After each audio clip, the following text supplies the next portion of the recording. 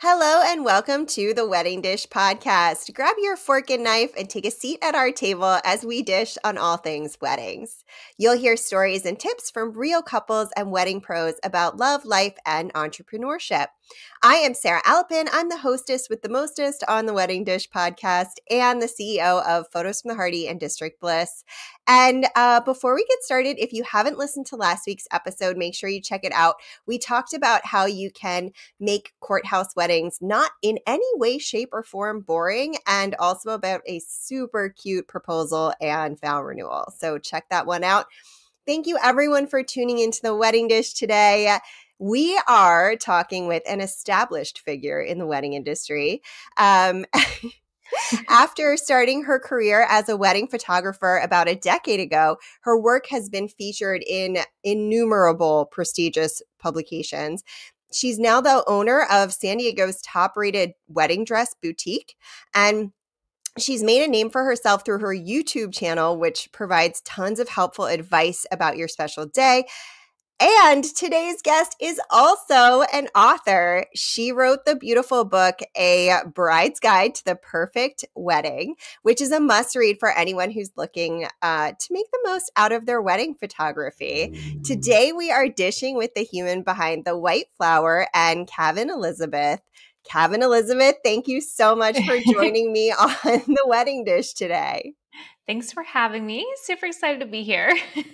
I am really excited to dish with you. I love talking about wedding dress appointments because they just can be so different from what you expect. Yeah. And I am really excited to get your insight and advice. Yes. Well, I have seen hundreds of wedding dress appointments by this point. And it's really interesting because, as a wedding photographer, I had seen hundreds of full wedding days with the whole family, all the guests, and, really, you spend one-on-one with the couple the whole day. And then I've transitioned to seeing the bride and her group that she brings with her for 90 minutes in like the fitting room. And so it's a whole different dynamic, different set of emotions. And it's just been a really interesting journey. I've learned a whole lot and I have a lot to share. I am so excited. Well, let's get into it. What are some of the most important things to consider surrounding a dress appointment? I think one thing that's really important to consider is that you are more capable of making decisions than you think you are. Yes. You have more power in you and more confidence in you than you really think you have, because so many times a bride will come in and she'll say, I'm indecisive. I can't make decisions. There's no way I can make a decision today.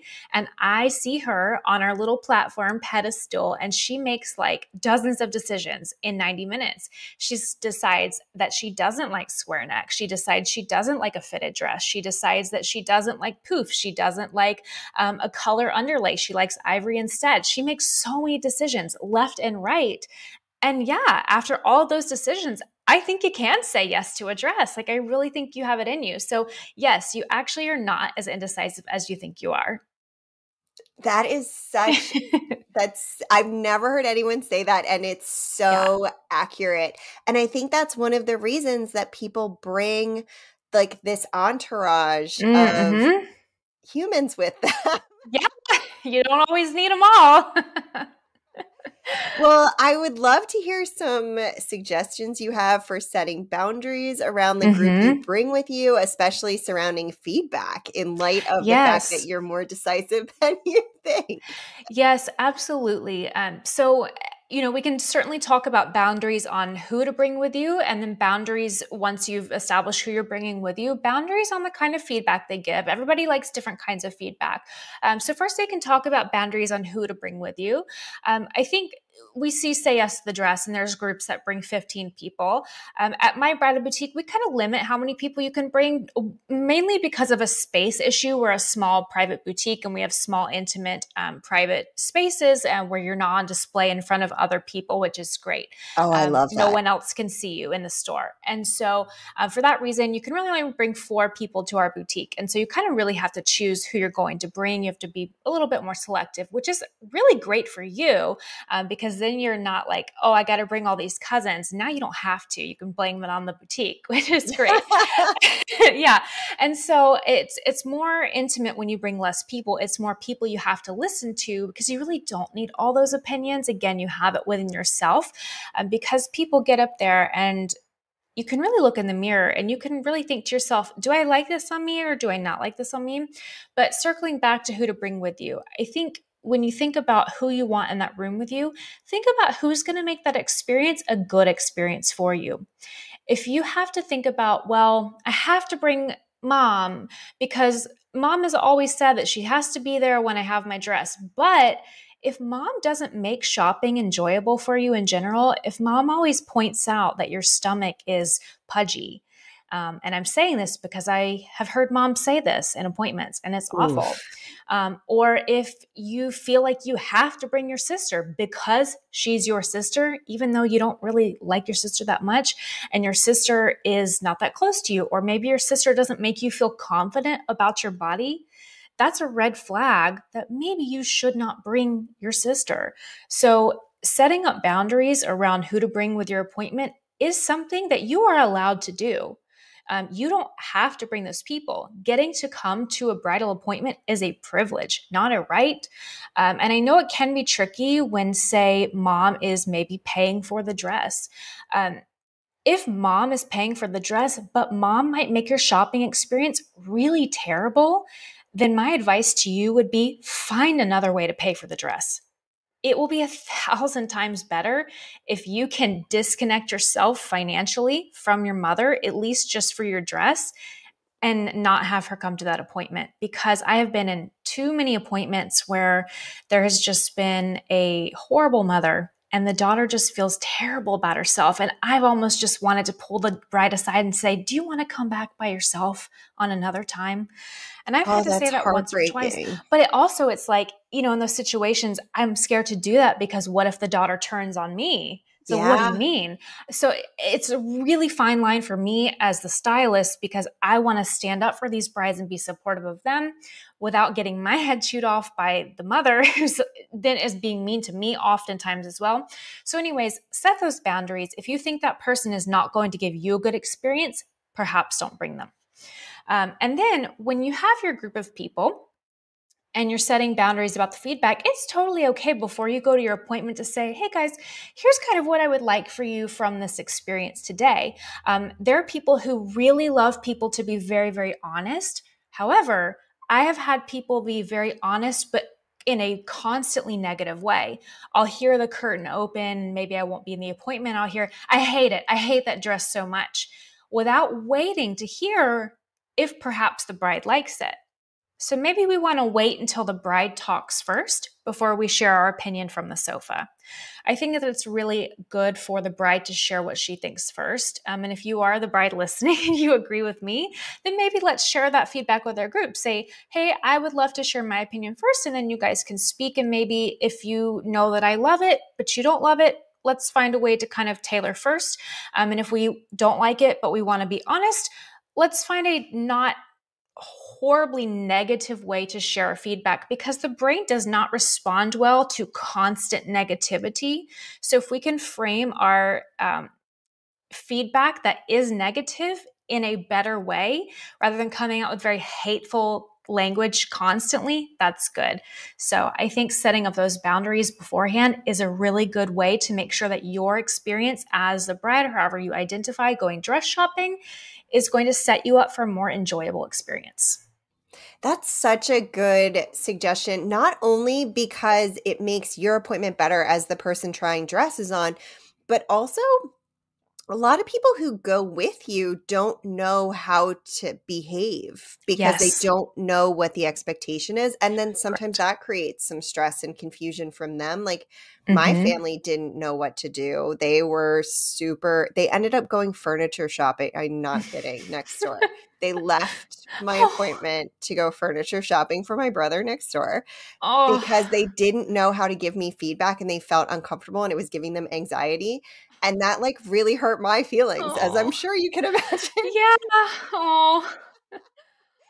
So, had I set boundaries and let them know what I needed from them, that probably would have alleviated that entire situation, which Mm-hmm. clearly it's been almost 11 years since I got married and I'm still mentioning it. Yeah, So, yeah. It struck a chord. yeah. So, I think that sets everybody up for having a better time and a more Mm-hmm. positive experience. So, that's really good feedback. Yes. And one thing that I would want to be hyper specific on is we will have several groups where they bring a friend, sister, whatever, who got married somewhat recently, like within the last 6 months, and she will bring up her own wedding constantly throughout the appointment. Mo, my wedding, make sure that their appointment does this. Make sure your boutique does this. Make sure my wedding, my dress was like this. Hey, I know you hate fitted dresses because you hate the way, but go try on a fitted dress and blah, blah, like constantly. So if you have a friend or sister who just did that and you don't want to hear all about her during your appointment, maybe gently or strongly bring that up before you go, because we see that happen a lot and I can sometimes see it wearing on the bride. So I would mention that as well. Yeah, I see that happen sometimes at weddings in Yes. like when people are getting ready. I'm sure you saw it as a you've seen it as a photographer too. Yeah, yeah. It's specifically during getting ready, Mm. and that person will either be saying it to the someone else in the room being like, "Well, when I got married, blah blah blah blah blah," Mhm. or, "We did this," or what, and it's very you can just see like the ears, like the satellite ears happening where Yes. it's very distracting. It is, and it does make me a little sad for the bride sometimes because this is supposed to be like her time, her 90 minutes, her space. And like, it's great. Congratulations. I'm glad you had your time in your day, but like, you had your bridal appointment, like, let her have hers. And also, too, like, we're workers here, we're professionals. Like, we're going to take good care of her. Like, I don't need to hear all about your experience to do my job, too. So, let us just take care of her. And it's great that you had your time. Thank you. Yes. Yeah, I Yeah, I I'm feel happy. you I'm happy so for you. hard. I feel you in my soul. Yeah. So, how do couples know which stores are the right fit for their attire? Because there Hmm. are a lot of different types of boutiques, and Yes. it's uh, it's hard to really know what the difference is when you've never done this before. Yes, absolutely. So research is great. And millennials, Gen Z, we love to research, especially compared to other generations. And research is at our fingertips on Yelp, on the bridal boutiques websites. And so, one thing I would encourage people looking for wedding dresses to do is take 10, 15 minutes. That could be all that it takes for you to find 2 to 3 stores. I think that that's really all you need to go to, unless you totally strike out at those and then go to more. I think getting more than 2 to 3 is kind of, I would say, excessive for like one day, one weekend. Again, unless you didn't find anything there. So I would recommend, like, first things first, going on Google or going on Yelp, finding like a list of maybe 5 or 6 of the top rated ones. You want to go to the top rated. So like 4 stars or above. Don't go below that, please. Don't do it. You won't have a good time there, I promise you. And then, so once you find those, then what I would encourage you to do is go to their websites or go to their Instagrams and make sure, you'll want to make sure that the types of dresses that you're seeing on their website are actually the aesthetic that you like. Because I say this, sometimes we will have brides come into our store blindly because they see that we're like the highest rated boutique in town. They come in and they're like, "You don't have any boho dresses in here at all." And I'm like, "No, I'm really sorry, we don't." And then they immediately leave. And it's like a whole waste of an appointment block where we could have fit somebody else. And then it wastes a block that they could have booked somewhere else. And if they had just looked at our website, they would have seen so quickly, like within 30 seconds, that we don't have any boho dresses. So that's why I encourage people looking for dresses to just look at the websites. You can look at the brands. Like my store, for example, we list every single dress that we carry in our store. We update it daily. And a lot of stores do that. Some stores only put the designers they carry, but you can just click over to some designer websites, see like what they carry. But Instagram is really quick and easy to see what they have. So make sure that you find 2 to 3 stores. top rated and have dresses that fit the vibe that you think that you're going for. Obviously that could change after you start trying on, but as long as they're what you're like looking for, what you're gravitating towards, that'll get you started in such a great place rather than just like randomly showing up at a store. That's a really good thought. And especially Mm-hmm. because when it doesn't go well, it's so discouraging. Yes. There are very few things as adults that we are learning for the first time. And Mm-hmm. weddings is one of those things because you've never done it. And, or in most cases, you haven't done it, or you're doing Yes. it super differently, or for, it's a totally different experience, either Mm-hmm. way. And I just kind of I feel like I really want people to like keep that in their heart that you you are learning something regardless. Like please do at least a little bit of research so that you don't set yourself up for disappointment, but especially in the Yes. very beginning stages of wedding planning, which Mm-hmm. is what dress shopping is going to be.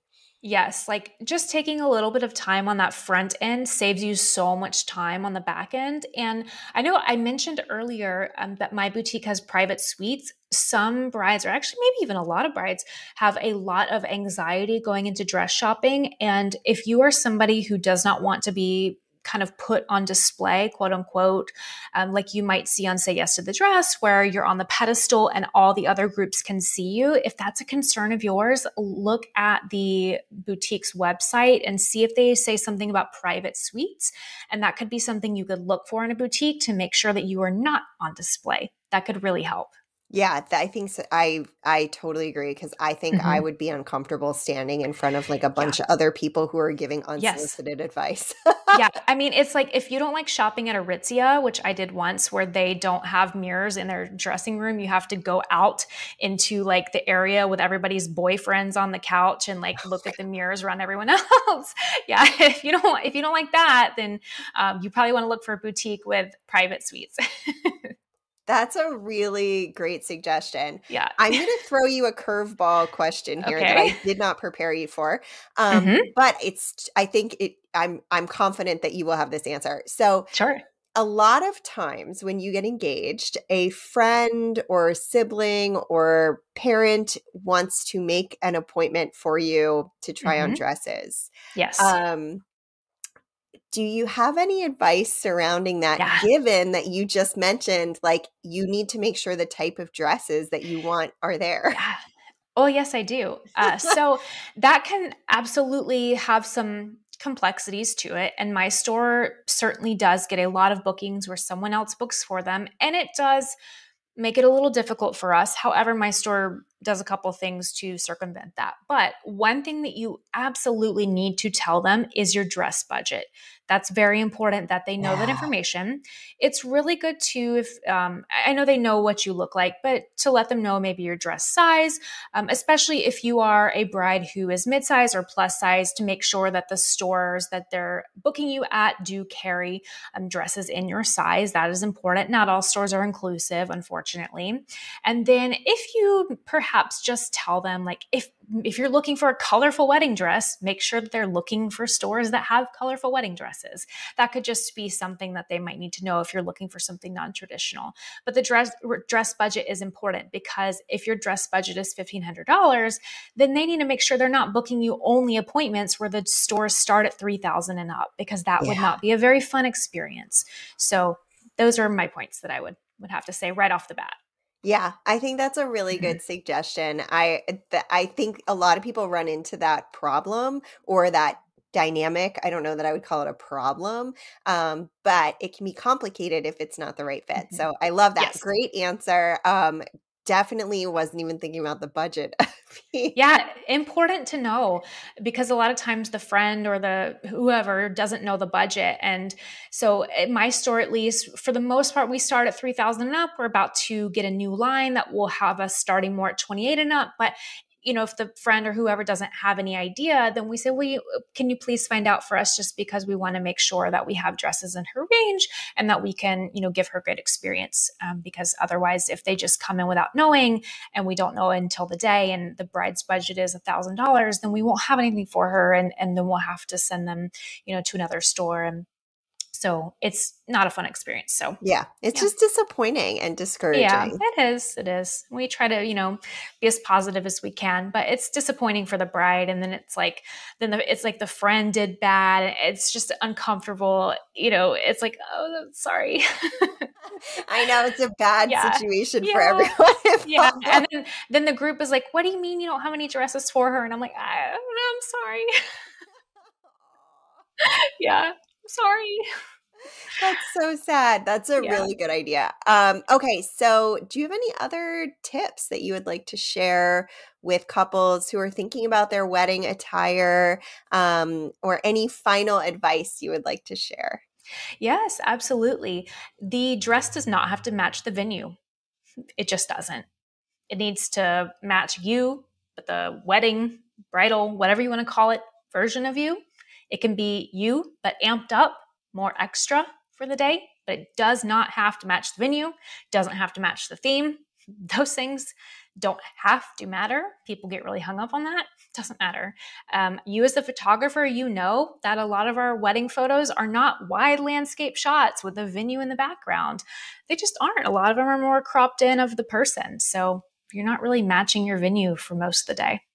Yeah, that's so true. Even if you had like a dress that was like covered from head to toe in crystals and you did like an adventure elopement, it would still be absolutely beautiful because Yeah. you would feel confident and comfortable and wonderful in it. Yep.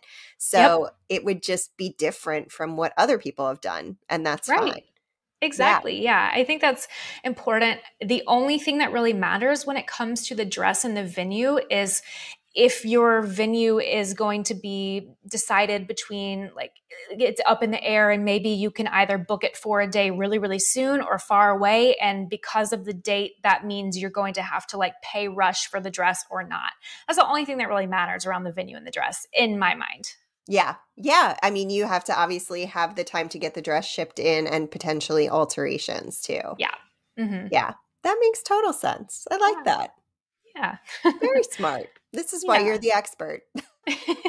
Yeah, just, like when you find a dress, you love everything about it. It makes you feel confident, makes you feel beautiful or handsome or whatever word you want to describe that makes you just feel like this is great. Like, I love the way I look.